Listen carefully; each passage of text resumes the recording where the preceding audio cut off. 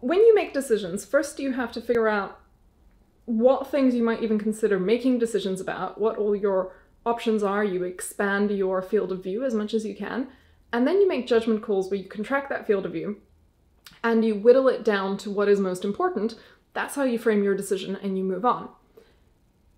But you might have noticed that a lot of the decision textbooks tend to work with decisions that you are forced into, that the universe has pushed you into.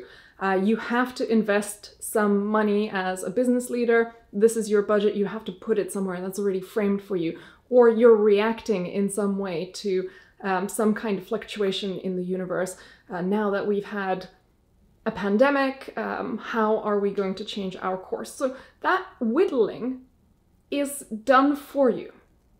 The much harder thing is to realize that there is so much opportunity in the universe. There are so many paths that you could take. You couldn't even list them all.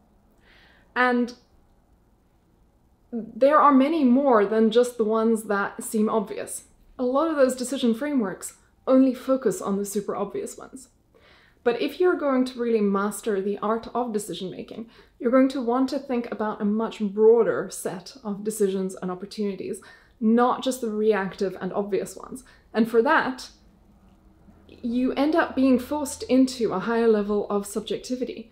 This is really about asking yourself, what is important to you when you do that whittling, rather than saying, I've got some kind of fire that someone else lit under me and I have to react to that.